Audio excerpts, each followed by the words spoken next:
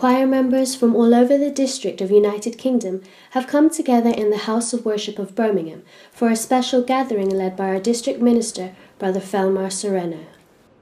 Coming from as far as Ireland, most of the choir members travelled many hours to get here, and all were eager to attend this momentous event.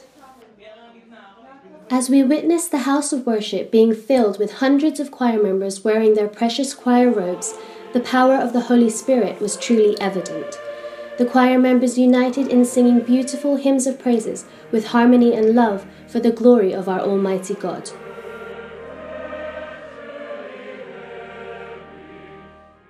The hymn singing was wonderful because we're all choir members, so whenever we were singing together it just really filled this huge place and we really felt the Holy Spirit as we sang the hymns. I've been a choir member since I was 15, and since I took my oath I never go back. I love my duty so much.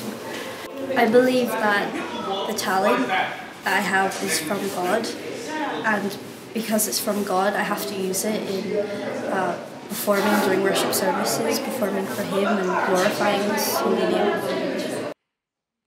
Moved by the lesson taught during the special gathering, choir members of the United Kingdom were reminded of the value of their duty and the importance of being devoted to God's gift and blessing.